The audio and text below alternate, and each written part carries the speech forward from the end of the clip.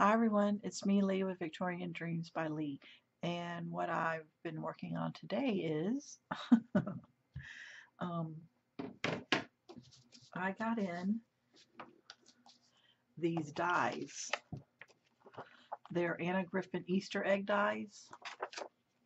And she always gives you a piece of paper with ideas and directions, and it's very nice.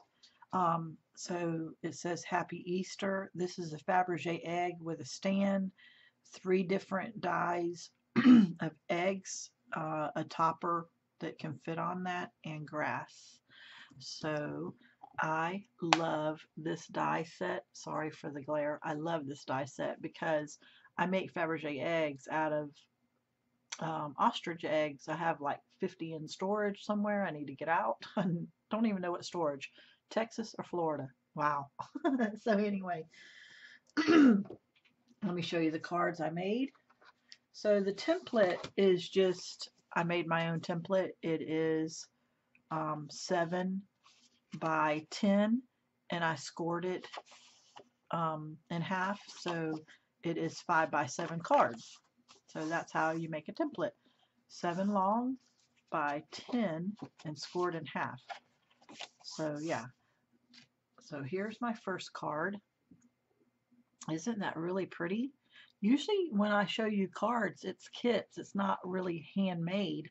Um, so this is, it kind of almost looks like a kit because I pulled out embellishments of Anna Griffin's that I had leftovers, and I'm like, wow, that matched my paper I even used out of my stash. But look at that Fabergé egg. Isn't it gorgeous? I love it. And then my next one is this one. This one has a green paper stuck to the actual card. Then it's pop dotted with this paper. And then this was cut. The Happy Easter was cut out once in the pink, and then I cut it out again with the gold, and then embellished it. So there's that one. And I can write a lot of sentiments. And then the next one I made is this one. You see the embossing on that folder? Isn't that gorgeous? You see it showing up? Wow. I love, I just got Anna Griffin's Impress die machine, and oh my God, I am in love. It really does a better job than anything I've ever used before.